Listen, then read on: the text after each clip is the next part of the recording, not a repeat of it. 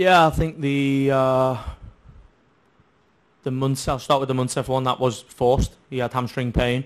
I just had an update from the medical team. They're saying initial assessment is it's not serious. So that's a positive, but he'll have to, the real assessment will happen tomorrow, but the initial assessment is it's not serious. It's not a hamstring pull or tear, which is positive. Might be a small strain. Thiago Martins is fine.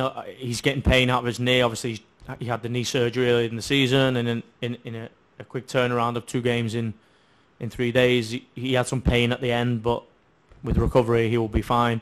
But Risa got a hit on the ankle, which forced him to come off in the lead up to the penalty. Maxi is being assessed now, so initial thoughts are it's not super serious, but that is just a basic assessment. He's going to have to go. I think he's going X-ray now, and they're looking at it to see. So I actually can't confirm whether it's serious or not. I think that was it. Any others? You asked me like 10. Nah. Yeah. So he looked a bit bad and bruised. I thought.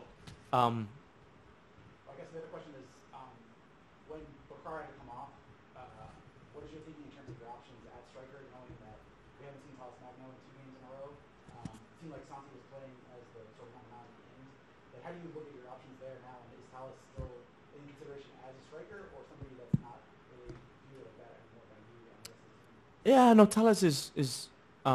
I said after the last game, Talas is working really hard. Of course, he's somebody that we consider as a 9. I put him in there in the Minnesota game. I put him in there in the Cincinnati game. I didn't use him in the Montreal game, and I went for Richie Ledesma because I thought we needed some players in between the lines. I thought we needed some players that can combine and create some stuff down the sides because Vancouver were trying to jump with Larea and the other wing back. So I put Santi in the 9 because I thought he looked really lively. I wanted to get him some goal chances. I thought he could maybe be the difference in the 9. But I was disappointed I had to take Munsef off, actually. I thought he was really stretching the back line. We're going to go with Leo. Coach, thank you for your time. Leo Kaya with Skyscraper Blues.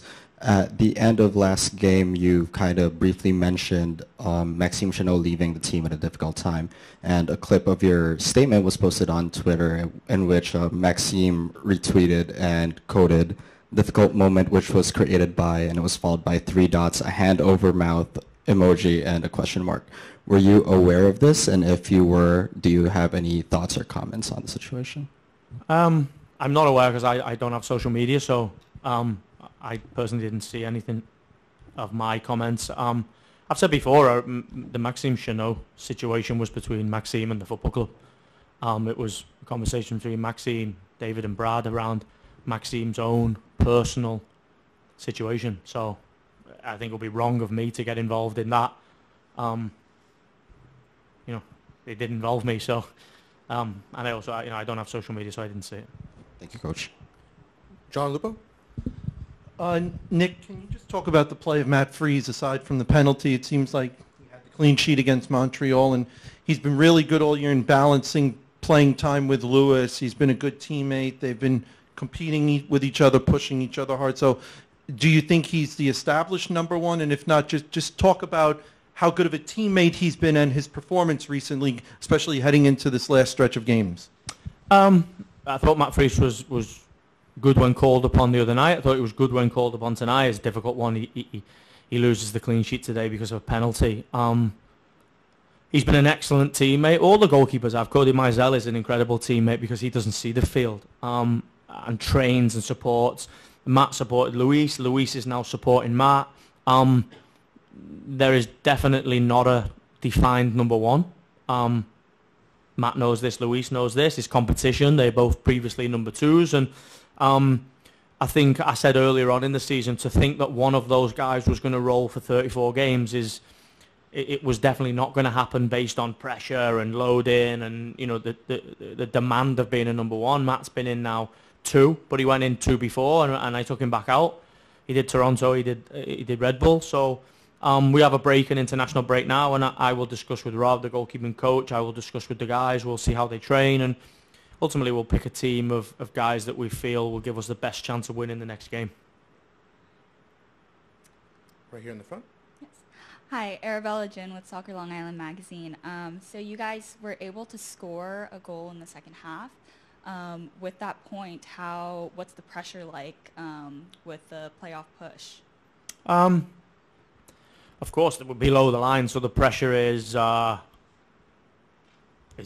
because we want to be above the line. I put pressure on myself. The guys are disappointed because we want to win, and we've had too many of these games where we play well and we push the game and we show fight and we create chances and we have the ball, but we don't get the result. But we have to fight on. We have to continue to fight.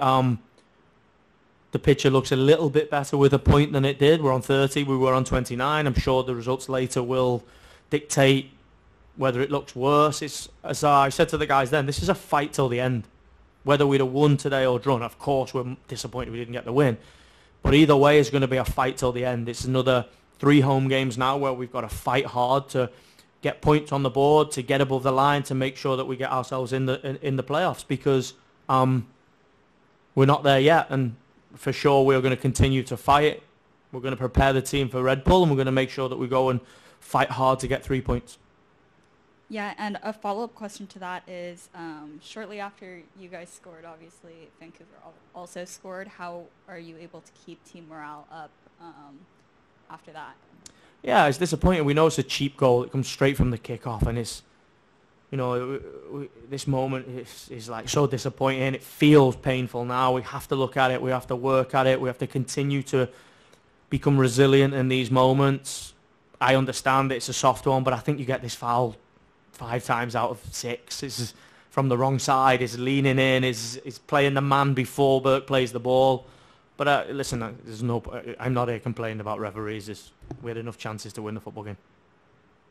We're going to move on to the Zoom. Scott Churchin. Hey, Coach. Thanks as always for the time. Right now, with the break coming up, and obviously RBNY coming up in 2 weeks, talk a little bit, or as much as you're allowed to in this case, about the game plan for going into that match and how you're planning to use the next couple of weeks. Thanks.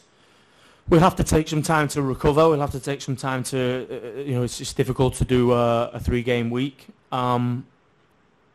Of course, we're going to plan to win the game. We've had some good games here. Last year we beat Red Bull here. But this year we've lost to them twice, and, we have a desire to win the game. We always have a huge desire to win the game here at Yankee Stadium, especially against our rivals. And we'll use the break to push really hard, to rest, recover, and then work at making sure we give ourselves the best chance of getting 3 points in the next game. And final one will go with Michael Andrew. Nick, thanks for the time as well. We talk a lot about the lineup choices that you make, so I'm curious, you had a chance, if you kept Richie Ledesma in the lineup, to maybe go back-to-back with the same lineup. It's not something you do often. Just talk about your philosophy and approach to choosing that starting 11, and whether you think consistency would help these guys click and get those 3 points. No, listen, I'll be honest. If you look across my tenure in my previous head coach role and in this one, I'm a guy that always goes for form over freshness. I'm not really a rotator.